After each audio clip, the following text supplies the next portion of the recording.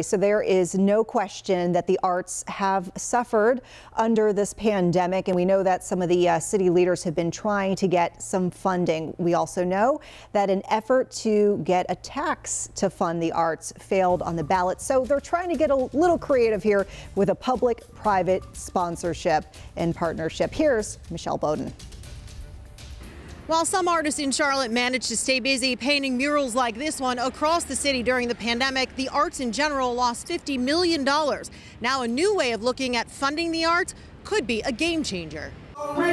Thank God people are coming out. Our opening night was sold out. Rory Sheriff is the founder of B&S Productions, a theater residency group at the Blumenthal that focuses on the African-American experience. It's been really tough. You know, Broadway likes to say we were on pause, but B&S Production was at a complete halt. We couldn't do anything. There was no money coming in for more than a year and a half. It's really difficult navigating around this entire new norm. So Sheriff was grateful when they were awarded a $10,000 grant, one of 39 infusion fund grants.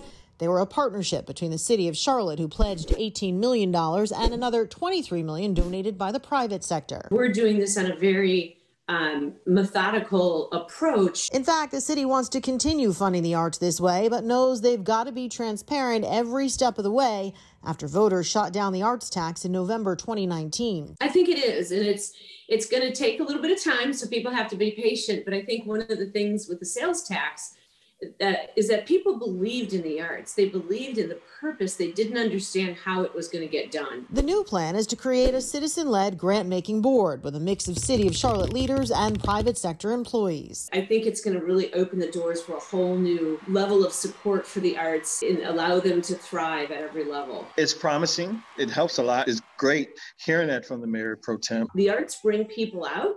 It's about community. It's about people getting to know each other. So there's a lot of tangible and intangible benefits of the arts.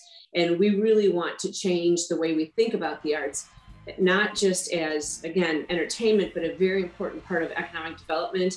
So just how important are the arts in a tangible sense to the city of Charlotte? They typically generate $360 million a year and employ thousands of people. Reporting in Charlotte, Michelle Bowden, WCNC Charlotte. And if you'd like to check it out, right now we have a list of all 38 initial recipients of the Infusion Fund grant. That is on our website, as you can see there, and you can see how much the programs got, which groups contributed to the grants. So once again, WCNC.com, just click on the Where's the Money tab and look for Michelle's story.